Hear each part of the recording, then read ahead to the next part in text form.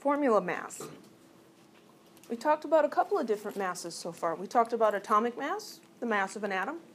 We talked about molar mass, the mass of a mole.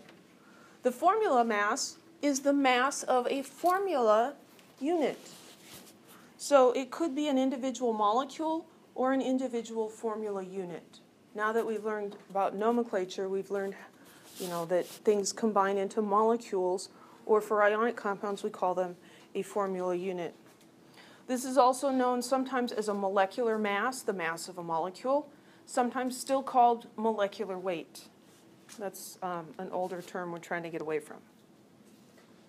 To figure out the formula mass, we're just going to add up the masses of all the atoms in a single molecule or formula unit, because the mass of the whole is the sum of the parts. So in a general form, we've got the number of atoms of the first element in the formula times the mass of the first element, plus the number of elements, the second element, times its mass. And you just add them up like that, and that'll give you the mass of the formula. So let's calculate the formula mass of calcium nitrate. They didn't give us the formula. They're going to make us write the formula. What kind of a compound is calcium nitrate? Ionic. It is type 1. So, ionic compound. To get the formula, we need to look at the formula with charge for the calcium and the formula with charge for the nitrate. So calcium is Ca, and what's the charge? 2 plus, because it's in group 2. Nitrate, NO3 minus. Why? Because, right? I'm really good at saying because I have a lot of children, and they ask so many questions. How do we put these two together?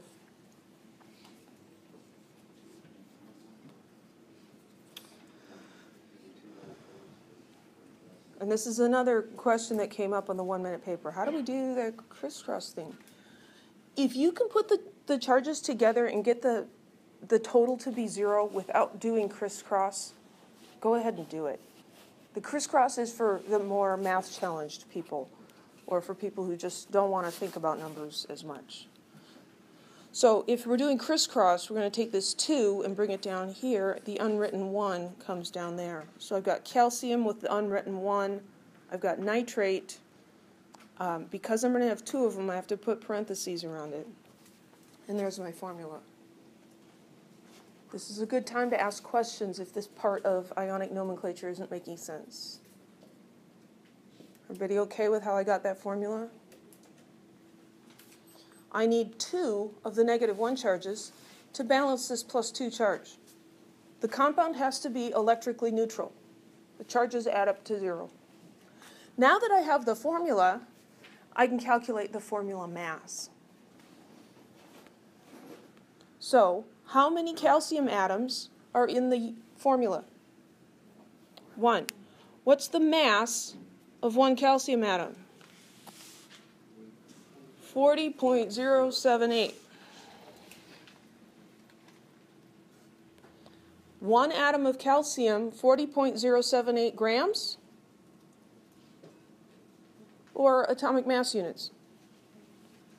It's the mass of 1 atom. It's AMUs. How many nitrogens in the formula? 2 nitrogens. So we have 2 of these bundle packs. Each bundle pack has 1 nitrogen. There are 2 nitrogens. We go to the periodic table again, 14.0067. Atomic mass units. How many oxygens? 6. Mass of oxygen, 15.9994 atomic mass units. Do not round those off to whole numbers. So I've got 40.078 plus 2 times 14.0067 plus 16 times 15.9994 equals. I'm getting 164.08 0.78 atomic mass units. We do need to think about significant figures here. I think it's best to think in terms of addition. And so this has 3 decimal places, this has 4, and that has 4. So I'm going to say that the 3rd decimal place is the last significant figure. When you're calculating with formula masses, it's best to not round them off until the end. Usually your formula mass is not going to limit the precision of your final answer. Usually it's the mass that you started out with. Can I ask why you used AMUs instead of grams, or what?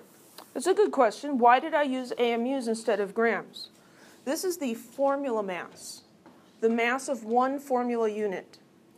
The formula unit is 1 calcium atom, 2 nitrogen atoms, and 6 oxygen atoms. It does not weigh 164 grams for one formula unit. A mole of formula units would be 164 grams. So with moles you use grams. Moles and grams, atoms, and atomic mass units. It's an important distinction. Most of the time, it doesn't really become a problem. Any other questions? Why did we round it off to the 7? Why did I round it here? Because I'm adding, basically. There's different, significant figures is not the most rigorous way of determining precision in calculations. It's just the simplest and the fastest. And so sometimes you can end up with some funky answers.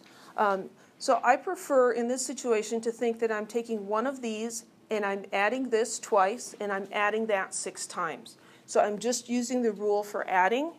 And so since this has 3 decimal places, my answer is going to have 3 decimal places. Okay? Use whichever periodic table you have in front of you. The one I give you on exams only has 4 sig figs. And so some of the numbers may have only one decimal place. But that's going to be okay. Just don't round them to whole numbers. Any other questions? So that's formula mass. Molar mass is what we use more often, and this is where we do the grams. So the molar mass of a compound is the mass in grams of 1 mole of molecules or formula units. It's the same number as the formula mass. It's just the unit's different. Just like 1 atom of carbon weighs 12 atomic mass units, 1 mole of carbon weighs 12 grams. A chemist's dozen weighs that amount in grams. So what's the molar mass of ammonia? What's the formula for ammonia? Remember? NH3. Ammonium is NH4+. So NH3, we have 14.0067 grams, because really now we've got 1 mole of nitrogen, and we've got 3 moles of hydrogen. 0.0795. I'm trying to be consistent and use the table behind me, but I think I'm going to revert to the one that I have memorized. 14.0067 plus 3 times 1.00795. 17.03055 grams. I would look at the nitrogen with the 4 decimal places, and I would say that this 5 is definitely my last significant figure. So we can say that 1 mole of ammonia is equal to 17.03055 grams, or we can say 17.03055 grams per mole. Does that look like a conversion factor? Yes, it does. We use molar mass as a conversion factor a lot in chemistry. That's not a 12, that's a 17. Any questions?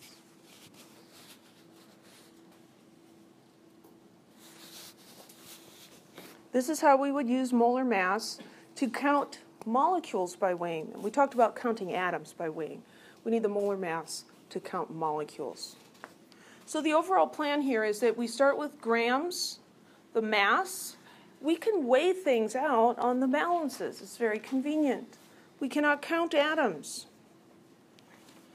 We can convert grams of substance A to moles using the molar mass. And then we can go from moles to molecules using Avogadro's number.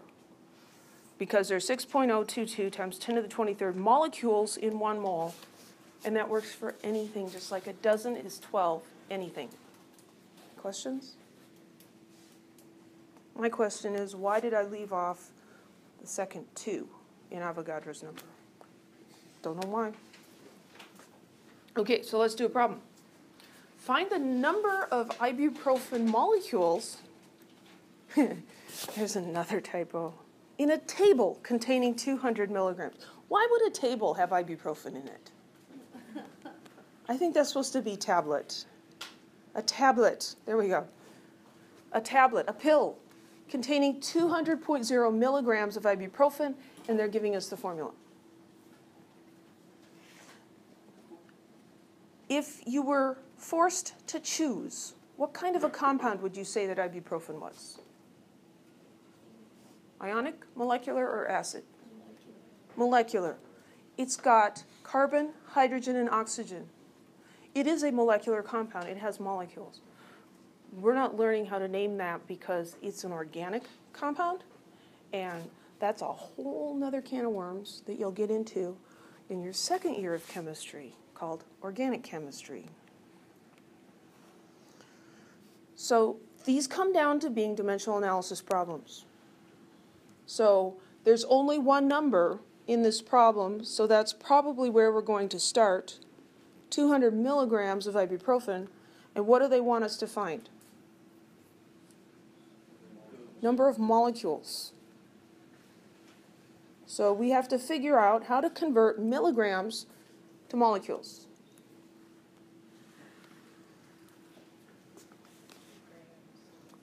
We could go from milligrams to grams, and then we just learned how to go from grams to moles, and moles to molecules or formula units or atoms should be reviewed. Any questions about the path? If you're not getting questions like this correct when you do them on the study questions or on Mastering Chemistry, make sure that you're actually writing the path out. A lot of people are asking me and they're showing me their work and I'm saying, hey, you didn't write the path. Write the path. It's so much easier if you have a written map. Then when you lose your focus, you can look at the map and it just tells you where to go and you don't have to start over. So here's my path. I have 3 arrows. I'm going to have 3 conversion factors. 200.0 milligrams times and a line, times and a line, times and a line. Milligrams to grams to moles to molecules. Milligrams to grams to moles to molecules. I think it's unfair that there's not an abbreviation for molecules. I got the units on the top. I'm going to put the units in the bottom so they cancel out.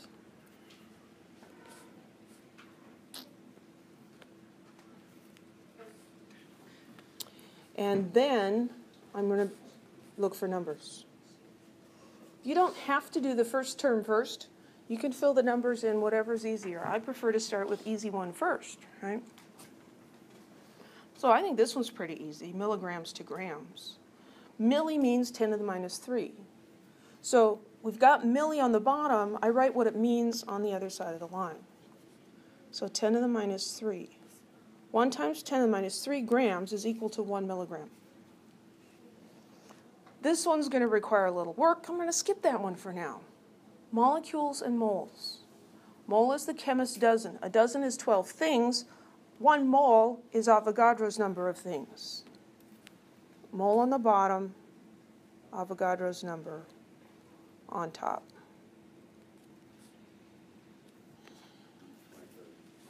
Yeah, I keep accidentally pulling down this control tab. Oh, just let me write. Okay, where do we get that middle number? Formula mass. We've got the formula here, we're just going to have to calculate it. I'm going to use the 4 sig fig periodic chart that I have in my head. So there are 13 carbons. The mass of carbon is 12.01 grams. There are 18 hydrogens. 18 times 1.008. And there are 2 oxygens. And the 4 sig fig mass of oxygen is 16. 13 times 12.01 plus 18 times 1.008 plus 2 times 16 equals 206.274 grams is equal to 1 mole of ibuprofen. As a mom, ibuprofen is my remedy for everything. The kids come and say, I have a headache. Take some ibuprofen. I sprained my ankle. Take some ibuprofen. I got hit in the stomach with a bat at baseball practice. Take some ibuprofen. Solves everything. I really encourage you to write it down like this. I know you can just punch it into your calculator. But sometimes you make a mistake. And if you have it written down, you can go back and catch the mistake. I also recommend punching that through on your calculator twice. It's so easy to mispress buttons. Go for best 2 out of 3 if the first 2 answers aren't the same. Did anybody else get 206?